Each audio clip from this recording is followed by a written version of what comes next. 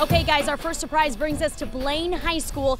We're here to surprise Rob Nick. Now, Mr. Nick is a 9th grade science teacher. We're told he's super fun, but he is a busy man. Not only is he a dad of 3, a 7, 4-year-old, and a 1.5-year-old, he's also a track coach. But before we meet him, we got to go to the principal's office. So tell me about Rob. What kind of teacher is he? Well, the number one thing, he communicates with kids, builds relationships.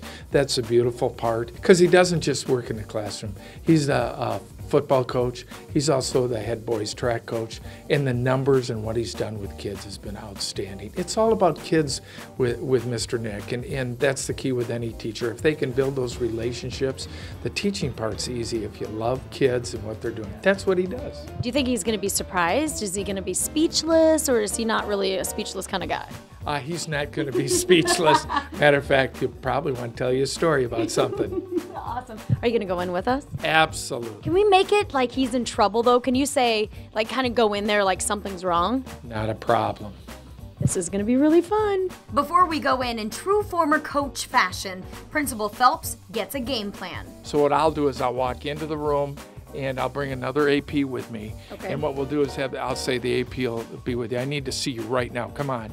And if you're out here around the corner with the camera, perfect, you should be able to hear me. When he comes out around the corner, then you can hit him with him and maybe walk back into the classroom to get the kids' reactions. Perfect. Uh-oh. Might have had the wrong room. Watch, he'll be upstairs or something. Wrong room.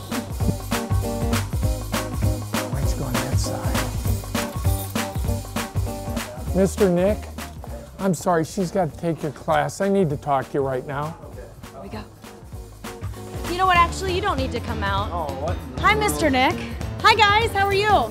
Yeah. I'm Emily with Twin Cities Live. Any idea why I might be here today? I have no idea. Does Carrie ring a bell? I hope it does. That's my wife. That's your wife? Yeah. Well, we have a contest going on that is about My Teacher Needs a Break, which means certain teachers are going to Florida, and you are teacher number 1 that just won a trip to go to Florida, so you get a break. Are you serious? For real?